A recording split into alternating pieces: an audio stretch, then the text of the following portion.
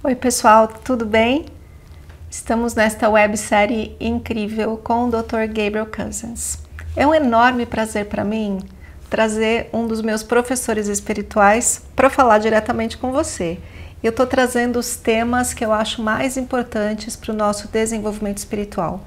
O tema de hoje é um tema que muita gente tem dúvida, que é sobre Kundalini e Shaktipat. Shaktipat é o toque na fronte que o Dr. Cousens dá em todos os seus eventos presenciais. E ele também pode fazer aqui no vídeo, vou ver se ele vai fazer no finalzinho aí pra gente. Então, não perca essa oportunidade de um Shaktipat online agora. Aproveitem. Dr. Gabriel Cousens, atenção!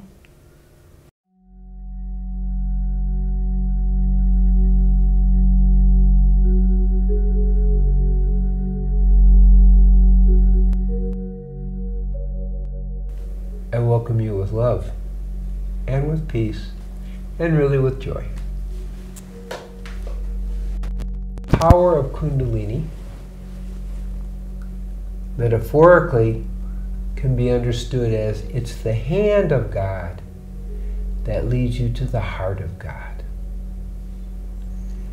The awakening of Kundalini, which is safest and easiest through a term we call Shaktipat, which is the descent of grace through look or touch or sound, then activates, if we are ready, that force within ourselves. Because in our own system, in an area beneath the chakra system called the Khanda area, is stored this tremendous spiritual force. When we are ready spiritually, it can awaken. The usual way, the safest way, in my experience in working with it since 1975, is with Shaktipat. And that's when a spiritual teacher who's been empowered with this is by touch or by look or by sound, helps it awaken within the person. And that way it's not forced. When it's awakened, we enter the final level between the final switch, which helps us move from between the mundane world to a conscious, enlightened world. It's really the final switch that needs to be turned on before enlightenment.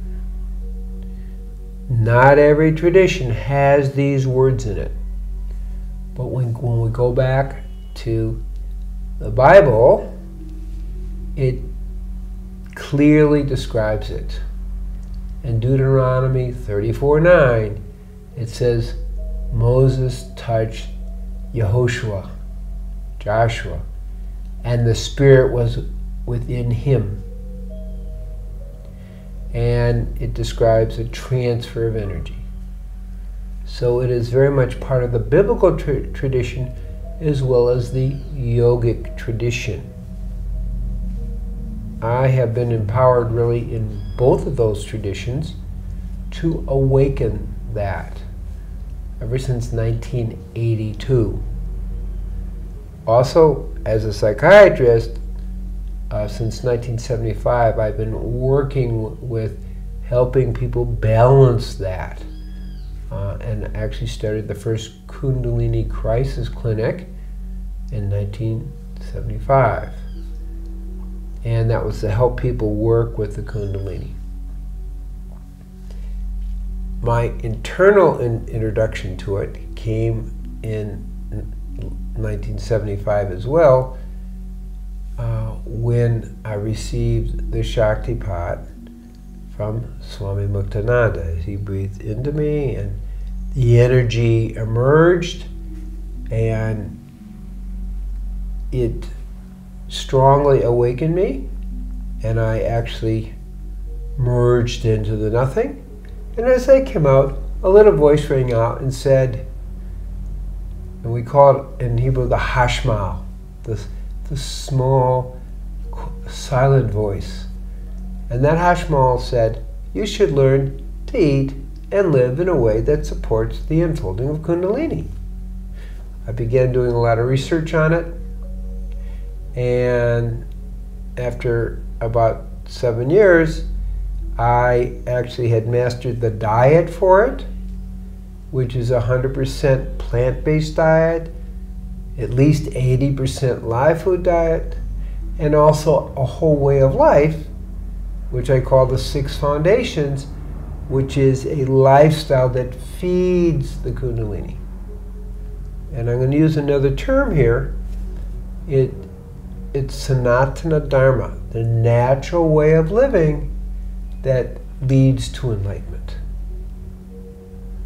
And those 6 foundations, which basically feed the unfoldment of the Kundalini and also prepare us for the awakening, involve a 100% plant source diet, also known as vegan, at least 80% live food, spiritual fasting twice a year for a week, building the prana or chi, life force energy, also known as nephesh in the Hebrew tradition. And as that expands, then it also expands consciousness. And we are really talking about the flowing yoga. We're talking about Tai Chi, Qigong, sacred dance. All these expand. So there's different ways for people to expand that life force and expand consciousness. The third is service and charity. Most people don't see that as much as part of the spiritual path, but it really is, because it helps us open our hearts to those around us. The fourth foundation is working with a awakened spiritual teacher. You have to be ready for it. Not everybody is in a place of humility where they can do that. But it makes a huge difference, because that awakened spiritual teacher has already fallen through all the traps that are involved in spiritual life, and then can help us avoid those traps and make it a lot easier for us. Along that way, one of the most important things to understand in that is viveka, the ability to tell the difference between the temporal reality, material plane, and the cosmic reality.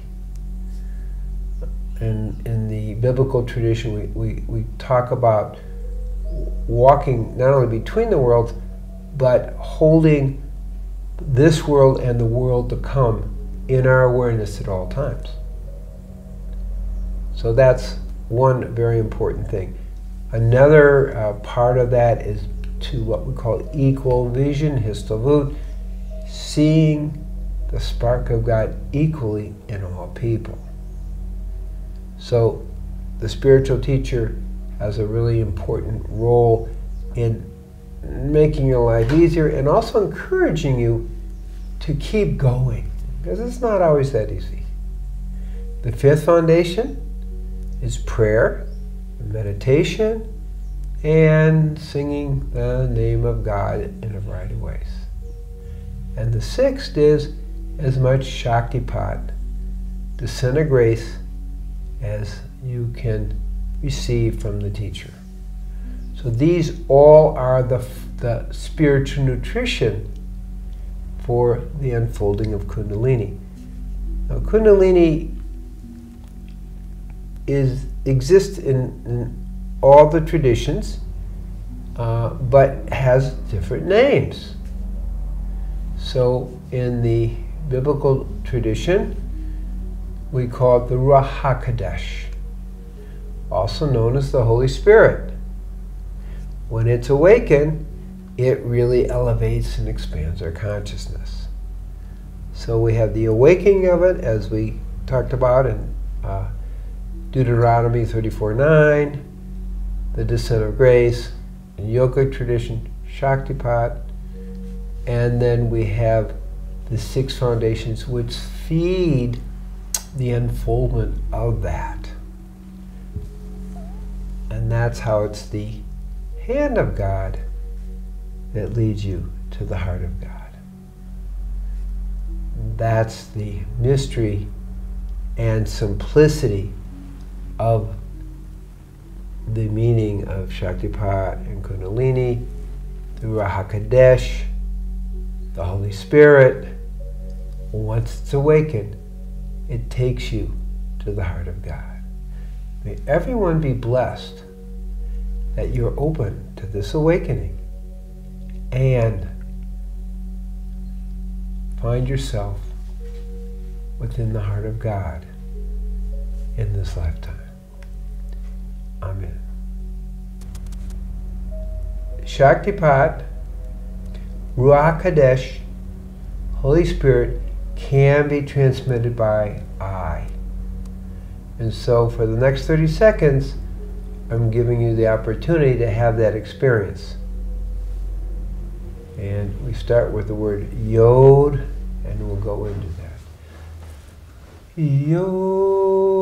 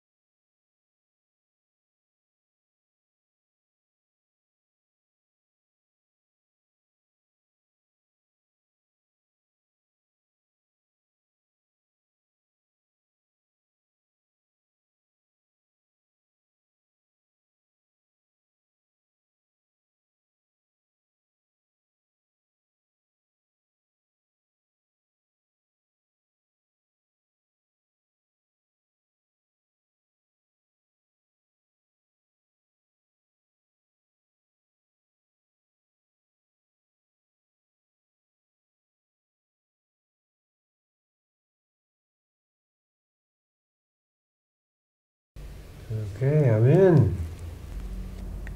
Espero que vocês tenham aproveitado e sentido o Shaktipat. E como disse o Dr. Cousins, para que a gente desenvolva e alimente a nossa vida espiritual, é bastante importante viver os 6 fundamentos para a vida espiritual e para a expansão da consciência. Então, se você quer saber mais a respeito disso, para saber mais sobre o Dr. Cousins, eu gravei um vídeo especialmente sobre ele na websérie Os Iluminados, e também uma outra websérie chamada Os 6 Fundamentos para a Expansão da Consciência, que vai te dar detalhadamente como é cada um. Agora, para você aprender a viver isso, nada melhor do que viver numa comunidade que está fazendo isso e que te ensina como viver sua vida diária dessa maneira. E para isso a gente tem todos os eventos da Árvore da Vida do Brasil, que está no nosso website. Dá uma checadinha lá e te vejo em breve. Um beijo.